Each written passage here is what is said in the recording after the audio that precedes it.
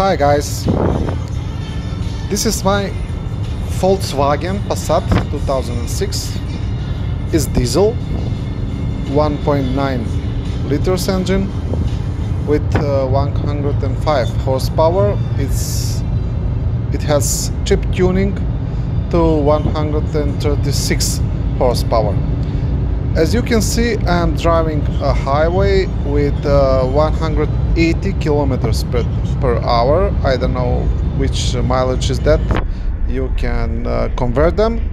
And here, as you can see, I'm going 200 kilometers per hour, and the engine is consuming 7.3 liters per 100 kilometers. Also, you can convert that mileage per gallon, but this is extremely low, as you can see, and this is my city mileage. Actually, I'm not driving on the highway all the time, so I don't see the point of driving petrol cars.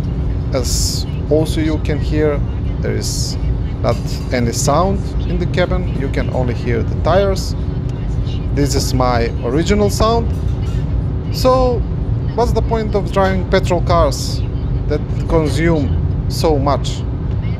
And that Dieselgate scandal in the US, I think it was only for getting rid of the Volkswagen and German cars from US, because when US consumers saw what diesel cars can do, that they are basically very quiet, they are very efficient, they are not consuming at all, and that is basically killing the petrol cars.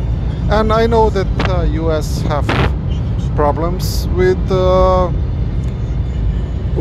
service network for these cars, because diesel cars don't run much in the United States, but this is the truth.